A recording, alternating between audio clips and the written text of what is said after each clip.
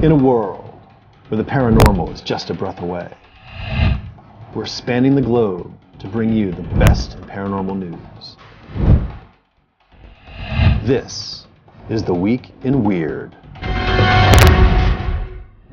Hello and welcome to the Week in Weird. Our first story takes us to Cresswell Crags in sunny Worksop, England. Hundreds of witches' marks have been discovered carved into caves on the border between Nottinghamshire and Derbyshire.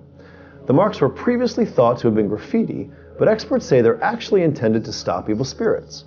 The most common marks found in the caves are double V etchings, thought to refer to Mary, the Virgin of Virgins.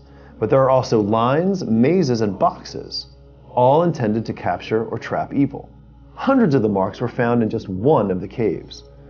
A particularly large grouping were carved around a 4-foot round hole that seems to warn of an entrance to hell.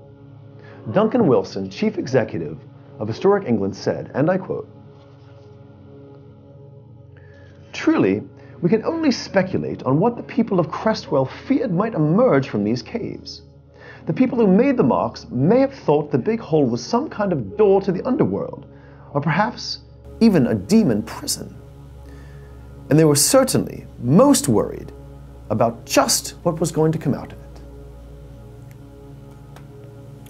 Tours of the caves containing the witches' marks started for the first time in late February. To me, it clearly sounds like they're dealing with a portal. And when it comes to portals, the only two people that I trust to adequately probe my portal would be John Tenney and that other guy on Ghost Stalkers, my favorite paranormal show. Maybe there'll be another season. Ghost Stalkers International. Has a nice ring to it.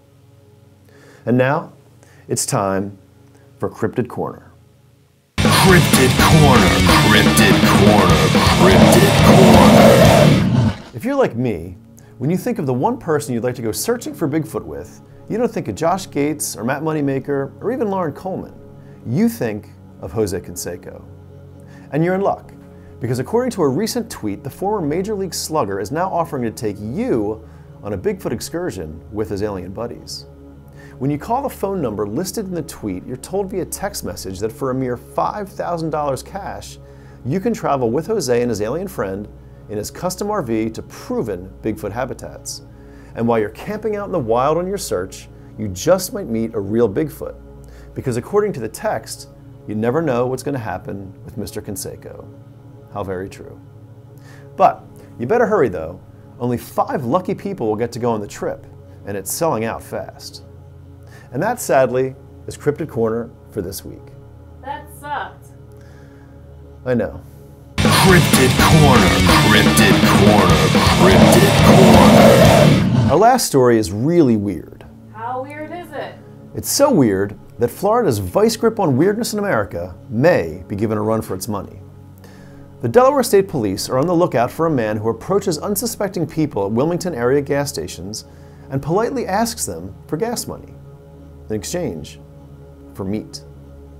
So far, no harm has come from any of the meat man's suspicious behavior or odd request. When Jeffrey Brannock was approached by the meat man, he said that he agreed to put $20 worth of gas into the man's car, and once he did, he walked away with some meat. He said, "I really didn't need the meat, especially from a stranger at a gas station, but he popped open a cooler and gave me a couple pork chops and some steak and then some sausage." Brannock said that the meat man just looked like an average guy, and he saw no reason not to help him out. But another of the meat man's bartering partners isn't so sure. William Nice said that during his encounter, there was a sense that it might just be better to take the meat deal than to refuse. And so, he took the deal.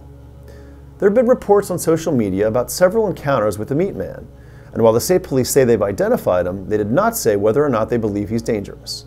They're asking anyone with information to call 302-633-5000.